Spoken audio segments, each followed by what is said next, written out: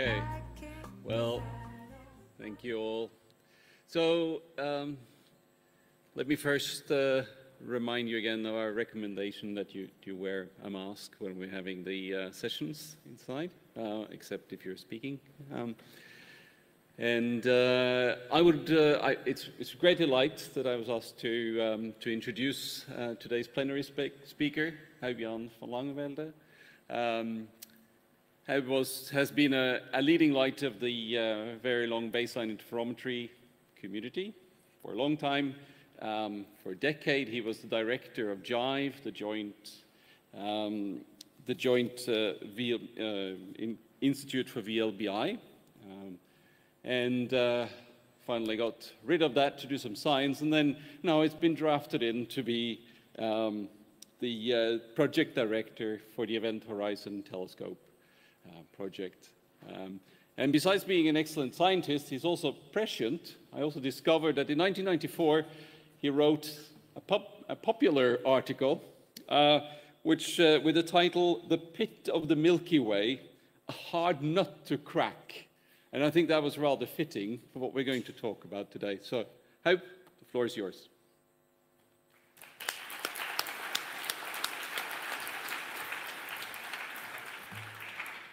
Thanks, Jarle. It's indeed great fun to be here. I spoke about VLBI in Yueh-Ning and EAS meetings for a decade. And now when the resolution goes up by a factor of 2, the audience goes up by a factor of even more than 2. Great. I'm also very proud to be here. It's an honor to speak here on behalf of my colleagues in the Event Horizon Telescope Consortium, who have done all the hard work for half a decade to get us the Sagittaire image. And my only concern here today is to do them proud. So here we go, without the titles. We're going to zoom into the galactic center. Our relatively quiet Milky Way has a lot of non-thermal emission, clearly demonstrated by these filaments in the center.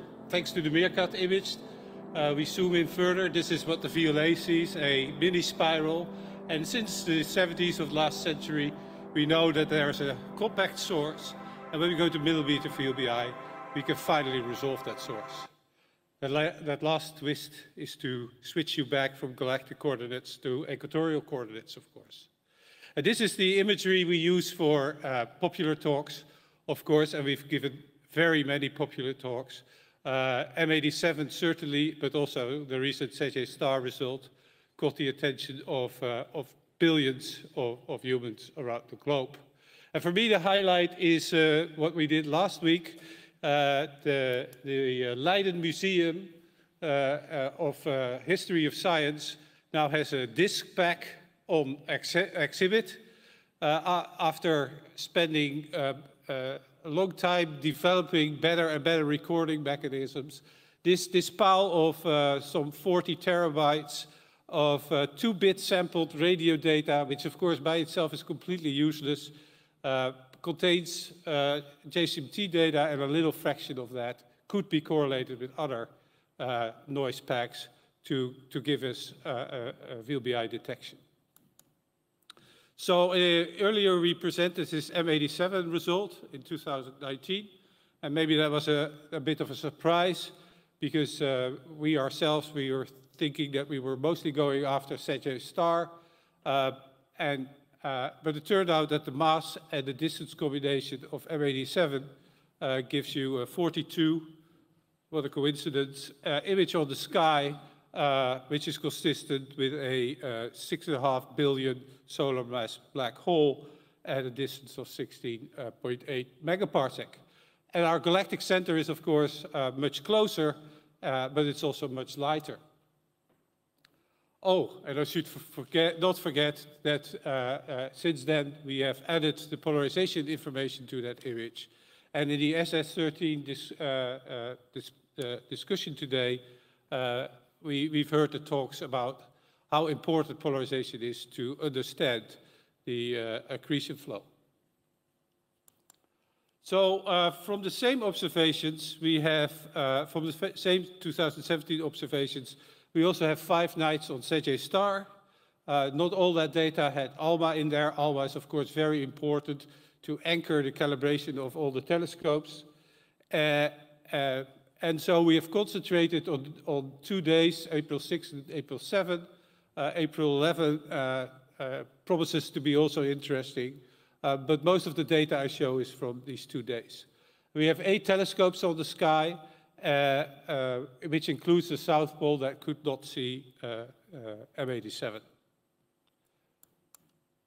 So I will briefly show this movie of all the telescopes that are, of course, at all high dry sites where there's little water.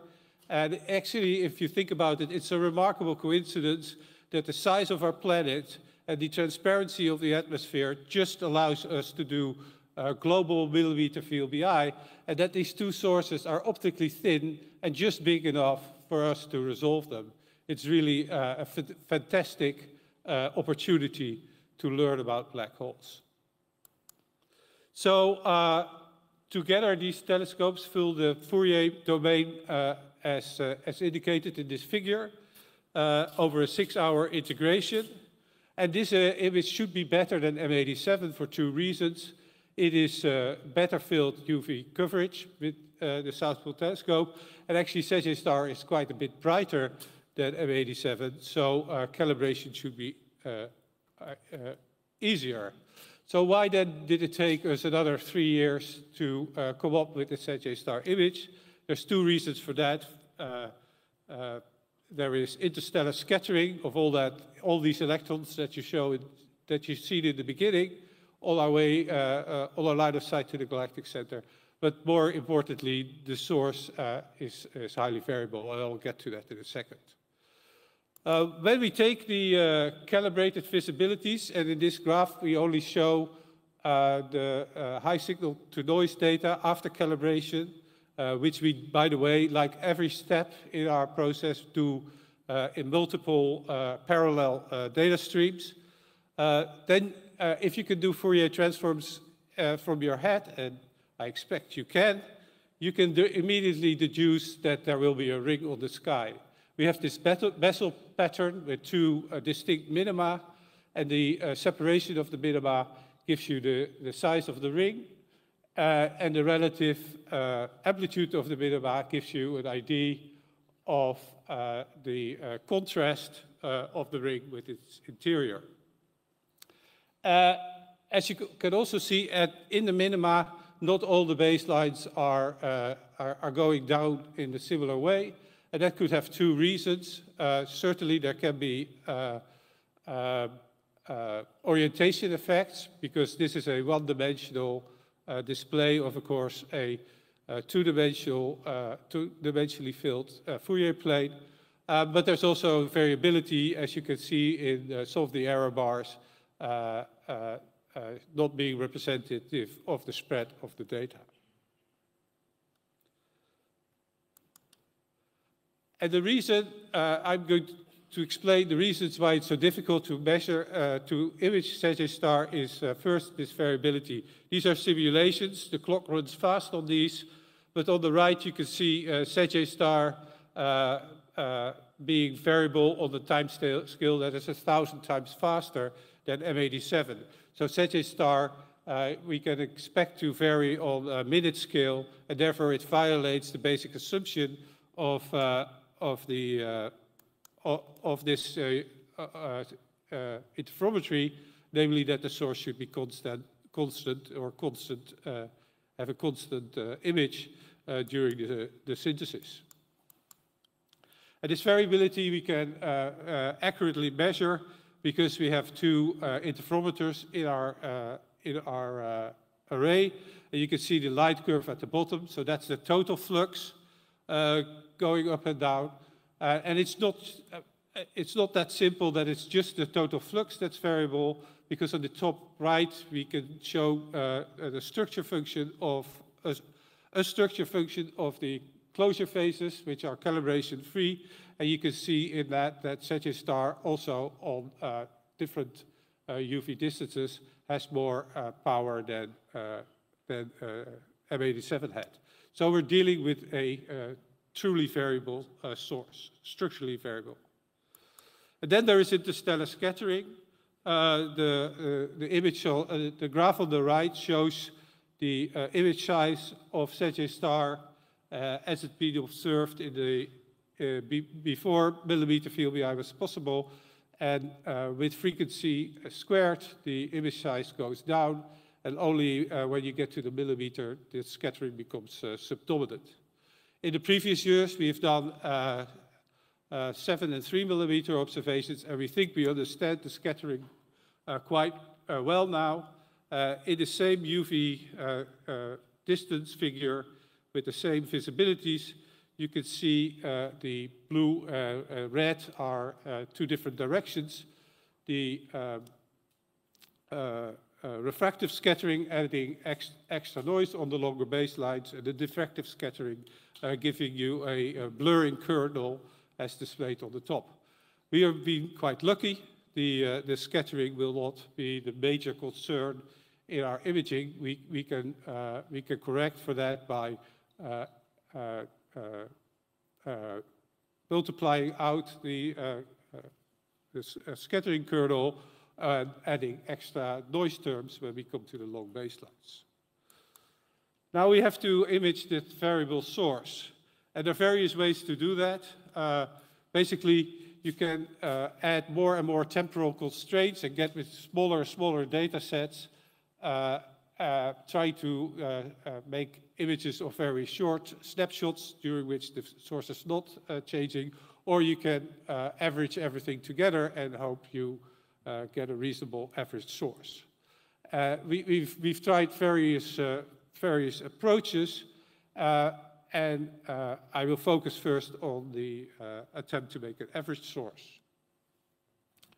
VLBI has a reputation for, VLBI imaging has a reputation for being black belt art, and that's certainly not what we want to do for something this important.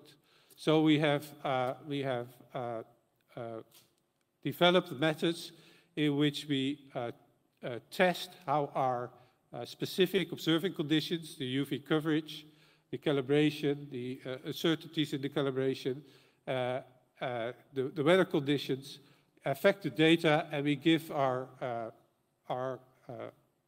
imaging pipelines test data, and we make sure that we only work with parameter sets where we obtain the known image. So we do a lot of simulations to come to the best imaging parameters. And we do a very large number of these imaging runs. So here you see a representation, also used a lot, of course, when we do popular talks, of all the images that we have obtained for Sagittarius star. There are literally thousands of them coming from clean or maximum likelihood methods, and we combine them all together into the image that probably was on the front of your newspaper. And we do a little bit better than that, than just averaging. We divide the images we have into 3 different groups, 4 different groups, and we assign a representative weight on these. And so in our scientific paper, we produce an image like this. We've also tried the other end of the temporal constraints and try to make dynamic images. Then you use only a very small fraction of the data, and we find that on the best conditions, we do get the same ring structure back, basically, but it's very difficult to get proper images with proper azimuthal structure. So that was the imaging. Now we have to interpret what this ring size is. And just like we've done for M87, you have to realize that we are working with 2 parts of that interpretation.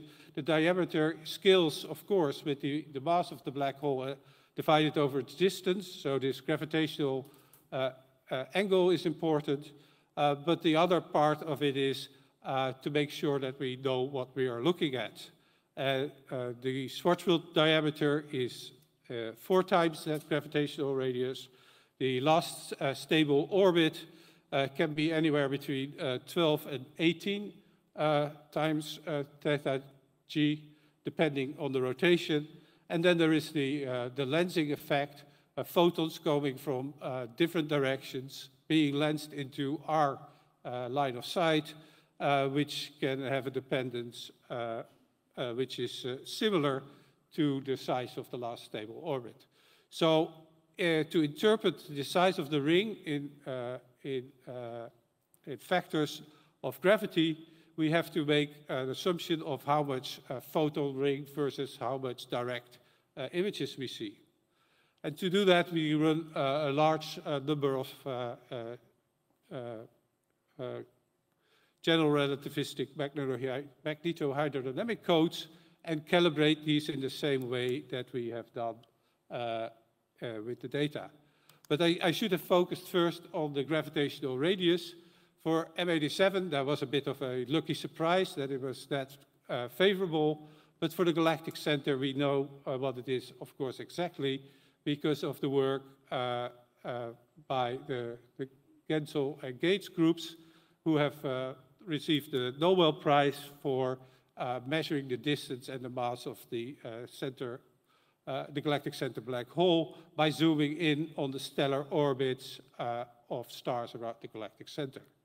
And I like to show this image to scale so you can realize how far in we zoom on the stellar orbits. And that's actually exciting because that means there's a lot of room for stars to come even closer and give us even more information about what the general relativistic effects are on the stellar orbits. Then we have to measure the ring size, and like we've done 2 calibration ways, we have 4 imaging ways. We have also several ways to measure the ring sizes, and we use these same methods again to measure the images of the simulations. And when we combine that, we find that, or when we compare all these methods, we find that we can determine the ring's diameter quite accurately at about 51 microarc seconds. The width is also quite well constrained, but the azimuthal structure and the position angle are a bit more difficult from these observations to constrain. As I said, we do that too for all the simulations, and this is just a subset to check that we get back what we put in for the gravitational angle, and then we can compare the observations with the a priori values. And in this graph here, you see again our different methods now compared with the M/D ratio coming from both the KEC and the VLTI groups for measuring the size and distance of the galactic center black hole. And as you can see, that fits quite comfortably.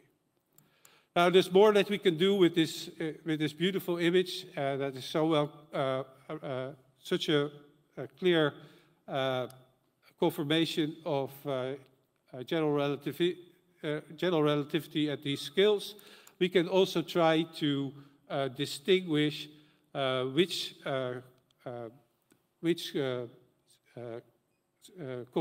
configuration for the galactic center black hole is the most likely. So from all the simulations, we can exclude some of them because of the EHT scale, some of them because of the EHT asymmetry. We can use constraints from the overall spectral distribution from what the image looks at 86 gigahertz, and we arrive at a most likely a model that is magnetically arrested, so as a dominant magnetic field, fairly hot electron configuration, large prograde spin, and to our surprise has a fairly low inclination. Did that play already? So on the right, you can see you can see how that image changes with inclination. And if the inclination was edge-on, aligned with the galaxy, we would have expected to see much more contrast than we have observed. And in fact, that was also found by the gravity team when they tracked the motions of infrared flares around the galactic center. Finally, what we could do is test alternative metrics. And I invite you again to come to the session this afternoon, the SS13 session, where there will be more talks on this. But the remarkably reassuring fact here is that over 3 orders of magnitude, what we find here is consistent with Einstein's theory. Then this is not the end. There are many other tests we want to do. I mean, we were all very curious if from our 2018 data, these black holes look again the same. We're working on that. We have options to go to higher frequency and push the resolution. We are getting more telescopes in our network, so we will get better fidelity images. And of course, at one point, we want to address the fact that these sources show variability, and that must also tell us something about the state of the accretion disk. So in conclusion, you can read it all back here. We just came from Granada, where we had our first face-to-face meeting in 2 years, and all credit, please, to this team. Thank you.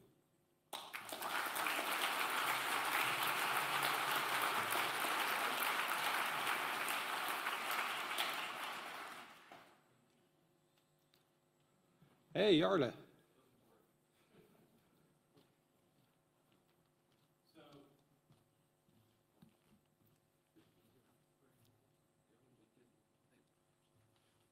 Okay, let's open the floor for questions to Huib Van.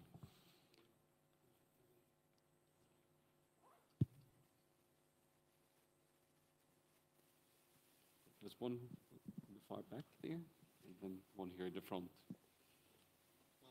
So, Mark, do you want to go first? You've got the microphone first. Yeah, so Mark, very nice results. I was just wondering, apart from these 2 sources, are there any plans for other sources which might be of interest and sufficiently bright? Yeah, well, first I should have said that, of course, the Event Horizon Telescope also looks at other targets. Jet physics and polarization studies thereof have been a large part of our interest, and we had some talks about that today. Currently, we don't have any other targets which are sufficiently heavy or sufficiently close that we expect to see the shadow of the black hole.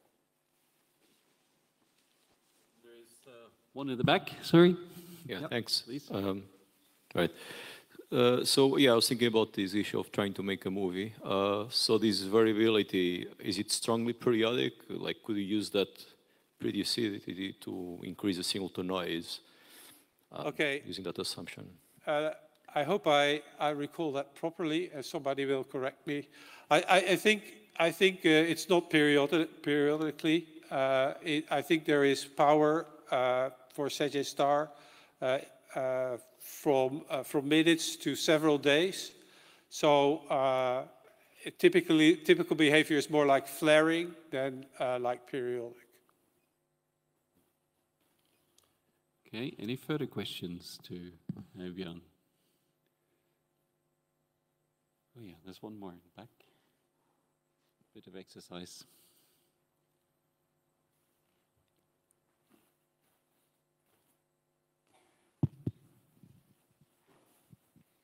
Hi. A question about, I mean, of course you want to prove GR or disprove GR. So if you would like to disprove GR, are there features you are looking for specifically or some theory that you would like to explore? Okay, I feel I should not try to answer that. You should really come to the session this afternoon.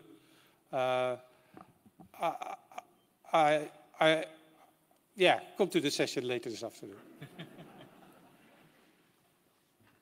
Okay. Any further questions? Oh, yeah, there's one further back there. I've read that the night of the day you used this data, the black hole was quiet, but a day after there was some activity. And will you also release an image of the black hole when there is some activity? Okay, I'm interested to hear where you heard that. Maybe you heard it from me.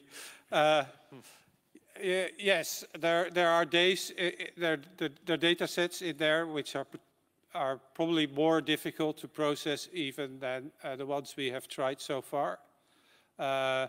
There's indications from concurrent observations that there was activity, and imaging that will be even more challenging than we have done so far. So that's one of the things we could be working on next. Here. Yeah, okay, there. Can the EHT see the larger scale around M87 star to see the birth of the jet, or can it only see the very center? Okay, so we almost completely resolve the base of the jet in M87. In fact, there's a bit of debate about that in the literature. But we certainly would need more shorter baselines of 100 or a few hundred kilometers to bring that also into our images. Okay, and let's have a last question here. So, first, am I right to... Where's the question coming from? Oh, hi, yeah. Yeah, so first, am I right to assume, for the start of my actual question, am I right to assume that the Fermi bubbles are currently attributed to Sagittarius star, or? So I've heard, yes. Well, in that case, how do you square the alignment of the Fermi bubbles with the alignment of the black hole? Okay, that's a very good question. I'm myself very surprised about that finding. Of course, making the image was quite involved, so there are uncertainties.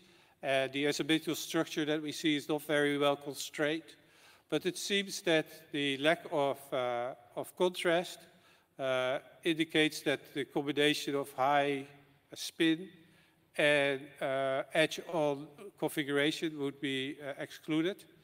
So these Fermi bubbles have been blown in the past, presumably by Sagittarius star. So that is a mystery that, well, maybe you want to write a paper about. So, like... Okay, that is a wonderful point to stop on, I think. And I think we should thank Huib Jan for an excellent talk.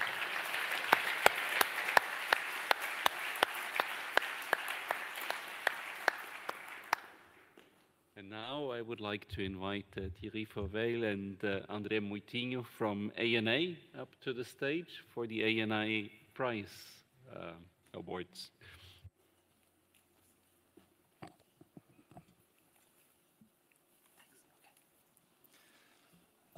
Thank you. Is this what? Yeah. Thank you, Jarle. I want to thank to the EAS, the president, the council for being so welcoming in receiving the announcement of the ANA Awards in this meeting. This is the second edition of the meeting, and it is the first time that we are having it face to face, so it's also very special because of that. I'm going to pass the word quickly to, well, very soon to Thierry, but I just want to say a few words about ANA. We have the motto, a journal run by astronomers for astronomers, and it has a history. It started 53 years ago, as an association of a few countries, 5 European countries. And the idea at the time was to join a few European bulletins and have a publication with more impact that could, face and be seen as a pair to the American and British publications. Well, today, 53 years later, it's a truly international journal, and it's a consortium of 27 countries worldwide, not only European, and in partnership with ESO, with the CDS, and a publisher, which is EDP. We have been working in this context of a group of countries doing this together to remove barriers to publishing. So the initial idea of the consortium would be to have a journal in which authors wouldn't have to pay. But now, very recently, we also, there's written in red as a news, ANA has become open access since April. So now we don't have also barriers to read. And any country can become a member. So it is truly a journal that belongs to all these countries. It's not just the property of one country or society. And the joining ANA is an inclusive process. I invite you to search the documentary, a lovely documentary on the history of ANA in the YouTube channel. There's a 1-hour version, but if you are in a hurry, there's also a 15-minute version. And you'll see lots of historical faces. It's a really nice piece. Finally, yesterday I was talking to Birgitte, and she sent this message saying, well, I still remember 50 years ago when it was foreseen that ANA would never fly. Well, the impact factors you see below were just published yesterday, and you can see that ANA is doing quite well compared to the other big community journals. And although the boards, so this is a reason to celebrate, of course. It's a community journal, and it's a very...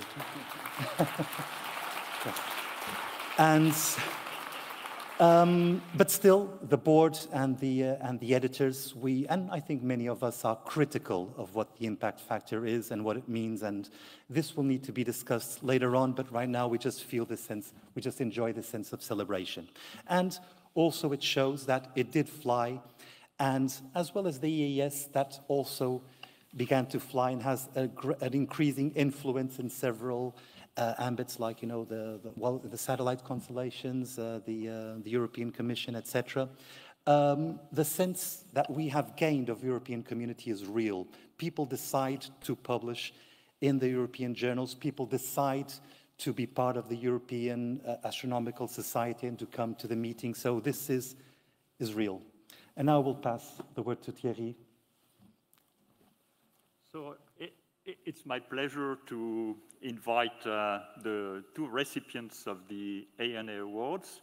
So the ANA Awards are given for a paper published in ANA, one by a paper that's part of the PhD of a student, and the other one to somebody who's slightly more advanced in their career. I think the limit is about 5 years after the PhD. So the recipient of the PhD award is Adélie Gorce. Adélie, please come on stage.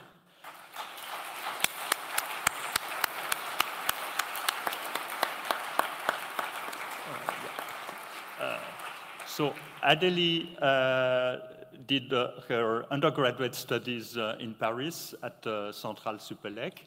Then, through an exchange program, did her master's at Imperial College in London, and then did her PhD halfway between Paris and London. So she couldn't choose between the two, apparently. She's now a postdoc at McGill in Montreal.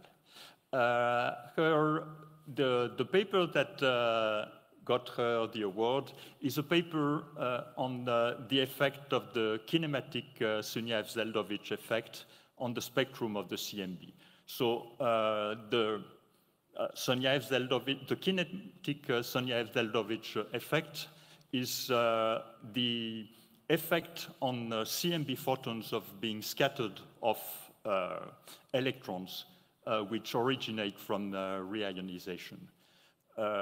And Adélie demonstrated in that paper that the parameterization that's been used for a long time to describe that effect, the effect of the kinetic SZ effect on the CMB was quite wrong when compared to simulation. So she came up with an alternative parameterization, which she derived analytically, and then validated through extensive comparison to simulation. And she showed that this parameterization, which is quite simple in terms of number of parameters, is doing a lot better. The observations are right now just at the stage where that can be demonstrated, and there is a lot of potential in verifying that and deriving unbiased parameters in the next few years. Thank you, Adélie.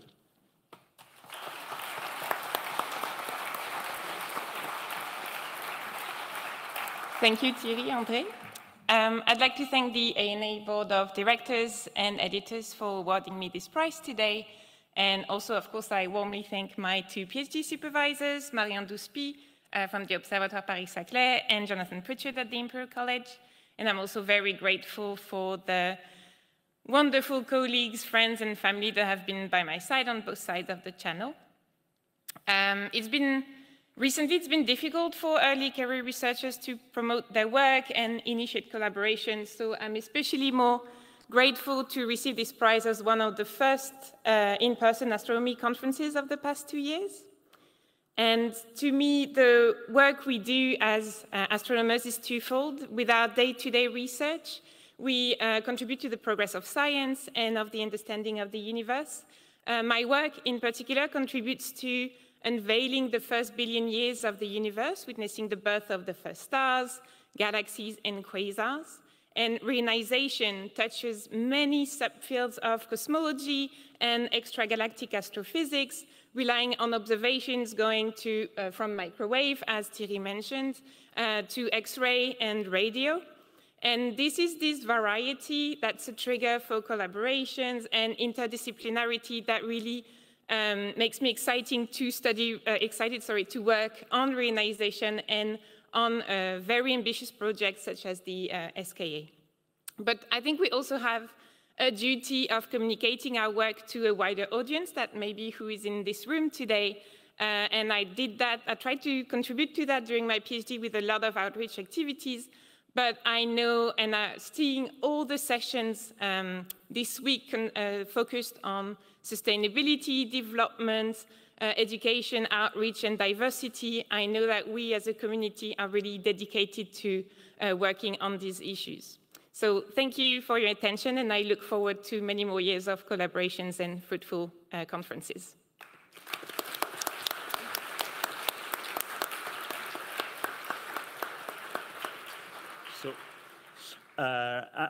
I'm now calling Yueh-Ning to the podium for the Early Career Award.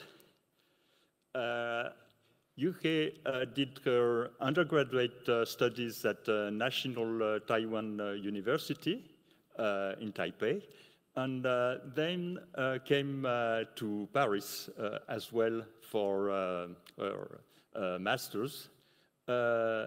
Did a PhD at CEA Saclay, and then stayed in Paris for a postdoc at Institut Physique du Globe, working more on planet formation. And very shortly got an assistant professor position in Taiwan at the National Taiwan University. The paper that got her the ANA Award for Early Career Researcher is about a very long-standing and fundamental problem, which is the universality of the initial mass function. That traces back essentially to Salpeter in the 50s.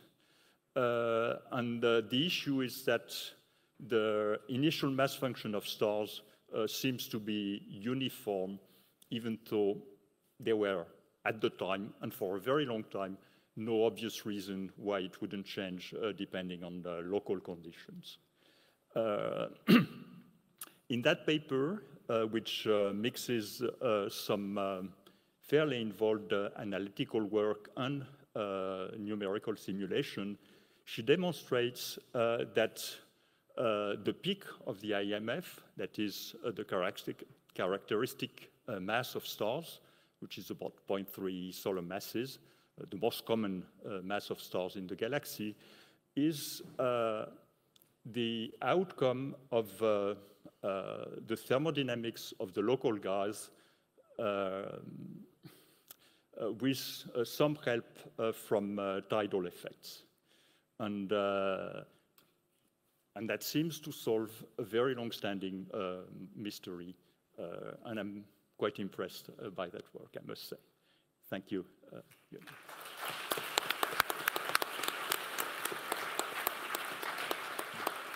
Thank you, Thierry and André. And I would like to thank the ANA Prize Committee for giving me this award. This is a huge recognition for me to continue on this interesting work that I have been doing in the domain of star formation.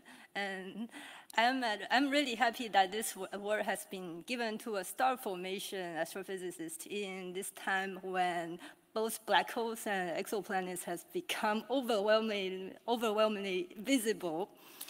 But I would like to share with you one of my favorite sentences that I always start my stories with. That is, you might agree or disagree with me, but this sentence is that the stars are the building blocks of our universe. So, in this context, I would also like to thank the organizing committee of this EAS meeting for making possible this wonderful in-person meeting and this beautiful city of Valencia. I've been enjoying very much the city and the conference as well. And I'm very, very happy to hear a lot of different works in different domains. And as a star formation theorist, I'm looking forward to making a lot of connections to both larger scale physics and both in the scales of galaxies or even larger scale structures, and also making connections to planetary systems. And I would like to also give my special thanks to a couple of people who are not present here today. First, I would like to thank my former PhD supervisor, Patrick Annabelle. He has been a very inspiring and encouraging supervisor. He has taught me a lot by demonstrating how to be a good scientist. And I would also like to thank Sebastian Charnold and Romain Tessier, who had supported me in this nomination to this prize. And finally, I would like to thank all of you and a lot of other colleagues and role models who I have encountered throughout my scientific career, which is just at its beginning. I hope so. I would like to thank you for constantly reminding me how wonderful it is to be an astronomer and astrophysicist. Thank you.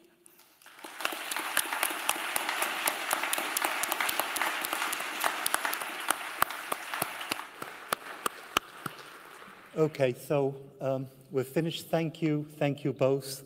We are, really honored also to give you the awards this year, and let's see how we can match this next year.